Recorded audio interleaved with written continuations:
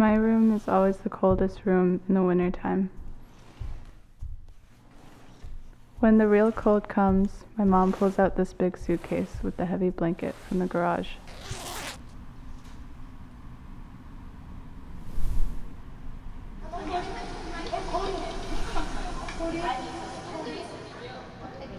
She tells me what to do, and even though I don't know how to understand her, I still know how to obey her. She lays the blanket over me, and I feel maybe it's about 8 inches thick. It's heavy above me, and it's heavy below me, and it makes me feel kind of safe. It's also kind of hard to breathe. When I leave from the blanket, it remembers my imprint.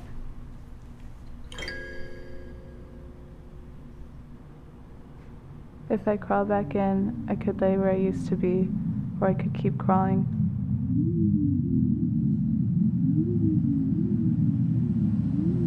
I could keep crawling for days or years if I want to.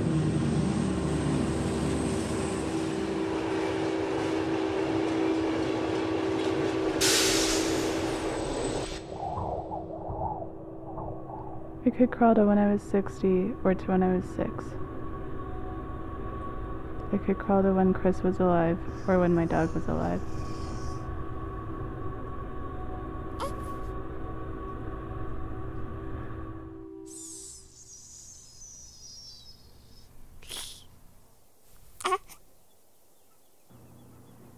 I crawl through the snake mouth in my parents' garden, and I eat some tomatoes.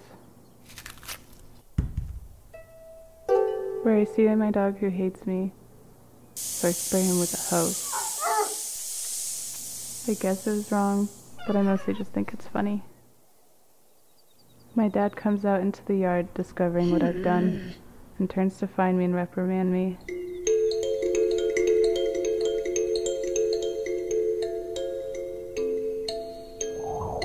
But I'm already crawling back through that void. I emerge in a drifting cloud of smoke through the end of a joint that Chris and I share at Berkeley Lake. We always get high here, but when he's working at the Sunflower down the street, I buy ginger drinks so I can say hi. He asks if Rachel can come next time, and it hurts my feelings, so I stop hanging out with him. Rachel tells me about their awkward meetings and how he shouted her name from the Platte River. He also gives her 2 stones. One is for her and one is for me. One is white and one is silver, and they have holes so we can wear them around our necks if we want to. I keep crawling.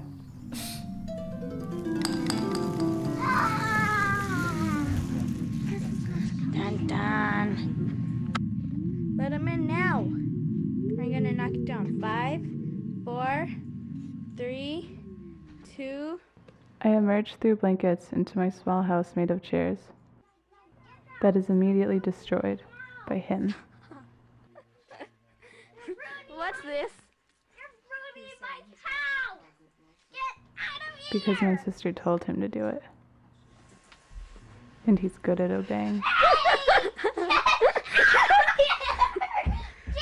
out of here! I keep crawling.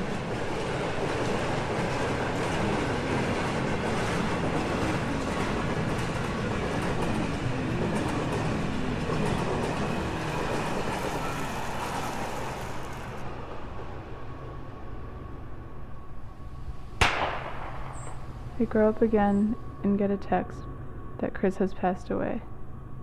And I wonder if I'll always get the worst news like this. And if I should keep rocks from ephemeral friendships.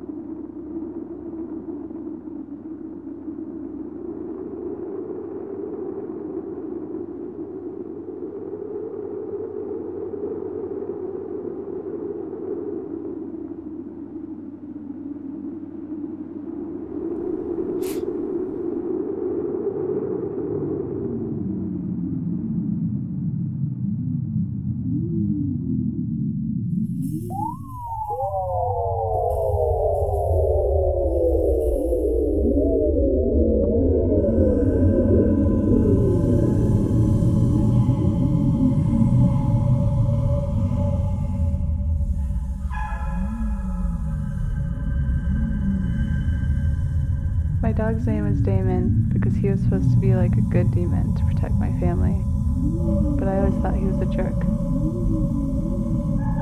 I use demons to protect me too, but they always turn into what I wanted protection from.